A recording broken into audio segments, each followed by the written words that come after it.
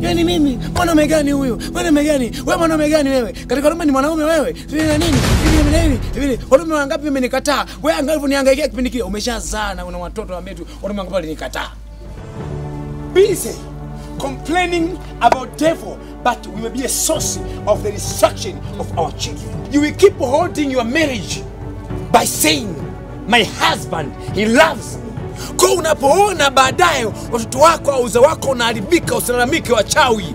Mchawi wa kwanza ni wewe, ambaye baada kuangalia future watoto umeanza kuangalia mumeo anafanya nini. This man, he is the one who will show his wife. Huyu mtu ndiye ambaye atamuonesha mke wake. Sababu mwanamke amefichwa ndani ya mwanaume. Kwa mwili ni mwili mmoja spiritual. Je, mnaweza vipi kutengana spiritually? By confusion. Kwa adui kwa asili hana access ya kwenda kuwashambulia watoto, wala kuwajua hata sura zao hawezi kuwajua, kwa kuwa watoto wamefichwa. Kwa watoto wanaonekana because that confusion sasa inakwenda kuona watoto. Kwa adui sasa hapa hapana ukuta tena, maana wazazi ndio ukuta wa watoto. Unapoona confusion hivi, ile confusion inawaseparate ili adui awe na access kwa watoto. Ndio maana Mungu asema nyumba ni mwanamke, kwa sababu destiny za watoto ziko nyuma yake. Mtoto yoyote anayezaliwa hatima yake imefichwa na mwanamke. Kwa mwanamke akishaanza perepete na mwanaume, anafungua mlango. Unaibomoa nyumba na mikia Mungu. Mungu yuko hapa kati wewe unaibomoa nyumba yako mwenyewe. You see your husband doing this.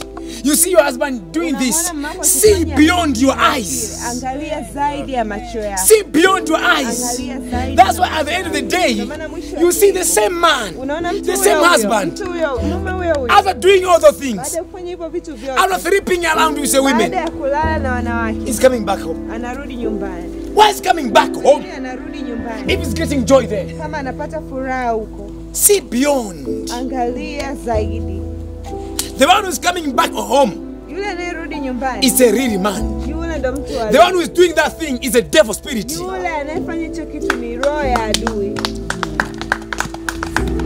Mwanamke akapiga magoti akamlilia Mungu. Nguvu ya Mungu inakuja, praise God, hallelujah. Inakuja kumchukua huyu kumleta hapa.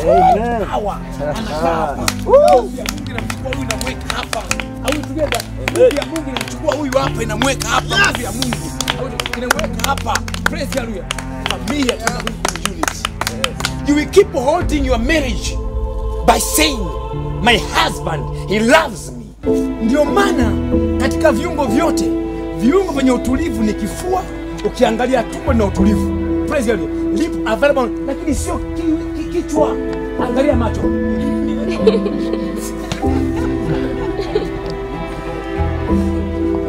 Ushawahi kuona macho mtu ametulia? Ushawahi kuona kichwa kimetulia? Huyo ndio mwanaume. Hichi kichwa kuja huku ndio mwanaume. Mdomo mwanaume. Mdomo unaacha kuongea. Kwa mwanaume ni rahisi kufumua vitu. Easy. In the body he may look is sleeping with another woman. Katika mwili anaweza kuonekana kama anakaa na mwanamke mwingine. He is with you. Lakini kiroho yuko na wewe. So if he was enjoying what he was doing there, kama alikuwa akifurahia hicho kwa kifanya huko, why is coming to beg again to you? Kwa nini anakuja tena kuomba wewe? For what? Kwa nini? See beyond Angalia your eyes and overcome the devil na umshinde shetani in your marriage by saying, my husband, he loves me. Mume wangu ananipenda. He loves me. Ananipenda. He loves me. He loves me. Keep watching POG Family TV. Jesus Christ loves you.